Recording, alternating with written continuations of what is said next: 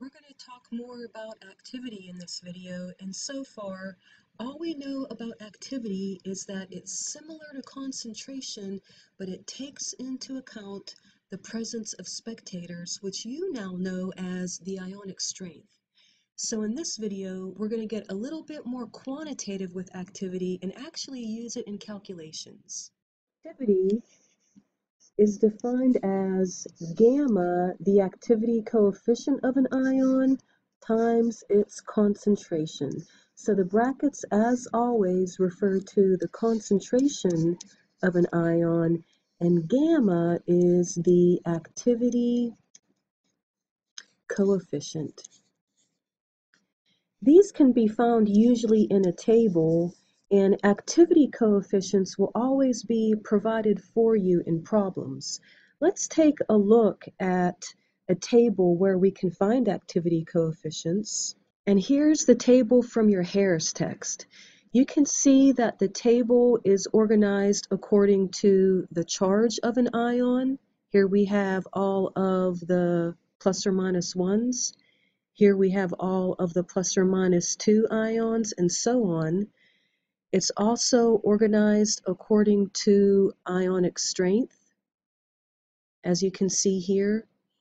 And then it's also organized according to the sizes of ions. So those three things, ionic strength, charge, and size of the ion, must have an effect on the magnitude of the activity coefficient. So again, if activity is equal to the activity coefficient times concentrations, we can see that as the activity coefficient approaches 1, the activity approaches concentrations. And under these conditions, it would be okay to ignore activity. So what would those conditions be? And again, we're going to be looking at ionic strength, charge, and size. So if we look at this table, we can see that as the ionic strength decreases, the activity coefficient increases. Again, as the ionic strength decreases, the activity coefficient increases. So it would be okay to ignore activity at low ionic strength. So think of fresh water versus salt water. It would be okay to ignore activity in fresh water, but not in salt water. At high ionic strength, these activity coefficients are small and far away from 1.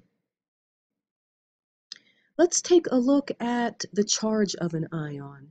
So maybe we could look at an ion that's 800 picometers across, and here we see an activity coefficient of 0.966 for a plus or minus 1. Well, for a plus or minus 2, an ion of the same size has a much smaller activity coefficient.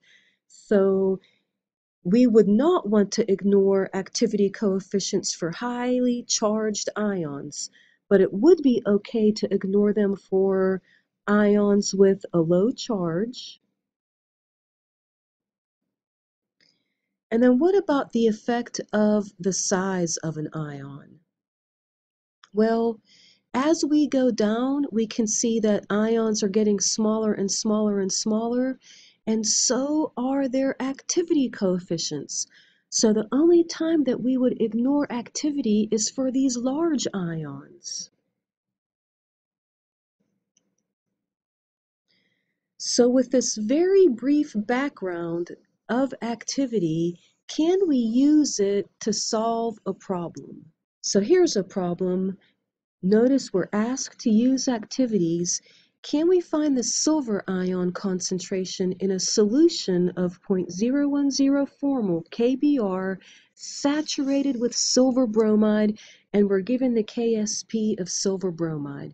So the first thing I want to do is visualize this, and when I see this the solution is saturated with silver bromide, I'm imagining silver bromide, but the solution contains potassium ions and bromide ions. Uh-oh, I think this might be a common ion effect. But can we find the silver ion concentration in this solution? So I'm going to write my reaction. Silver bromide dissociates ever so slightly into silver and bromide. And can I write down what I have at equilibrium? Well, clearly I have a solid. I'm looking for silver. And what would the bromide ion concentration be in this solution? Well, it would be this, wouldn't it?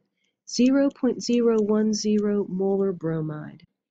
So KSP now would be the activity of the silver ion times the activity of the bromide ion, and I would rewrite the activity of the silver ion as its coefficient times its concentration, and then I would do the same for the activity of bromide.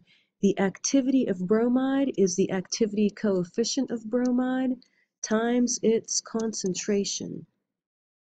So let me rewrite this a little bit as the activity coefficient of silver times the activity coefficient of bromide. Silver I'm going to leave alone, that's my unknown. And then the concentration of bromide we know as 0.010 molar. So if I could rearrange this equation for silver, I would write KSP over those activity coefficients of silver and bromide and 0.010 molar. So now I can plug in the KSP, that's 5.0 times 10 to the negative 13th. And now I need to look up the activity coefficients for silver and bromide. And in order to do that, I'm going to need the ionic strength of this solution. And how would I find that ionic strength? Well, they gave us the concentration of the potassium bromide. And what do you notice about potassium bromide? It has a +1 cation and a -1 anion, so the ionic strength is 0.010 molar, the same as the concentration. Let's go back to that table and see if we can find these activity coefficients.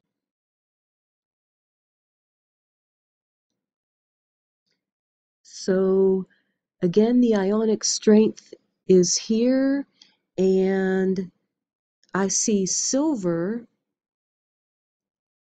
that would be 0.8908, and I also see bromide here at 0.899. So we can plug those into our equation. The activity coefficient of silver was 0.898. The activity coefficient of bromide was 0.899, and we'll just keep that concentration there. And for the silver ion concentration, I got 6.2 times 10 to the negative 11th molar. So that was an example of using activities in a solubility problem. Hope you enjoyed the video, and we'll do more like this in class. Thanks for listening.